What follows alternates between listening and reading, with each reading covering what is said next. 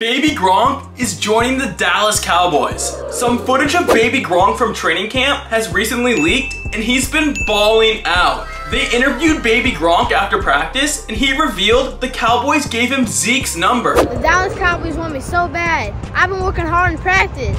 Even Jerry Jones gave me Zeke's old jersey, number 21. Later in the interview, Baby Gronk called out Dak and talked about the Cowboys' game plan for this year. Dak Prescott threw 15 interceptions last year. The coaches said they want to run more. They said they're going to feed me. I'm going to be the rushing leader next year. With Dak's struggles in training camp, I think it's smart if the Cowboys run the offense through Baby Gronk. Every NFL fan should be excited for Week 15, when Baby Gronk and the Cowboys face off against Baby Diggs and the Bills. Will Baby Gronk lead the Cowboys to a Super Bowl?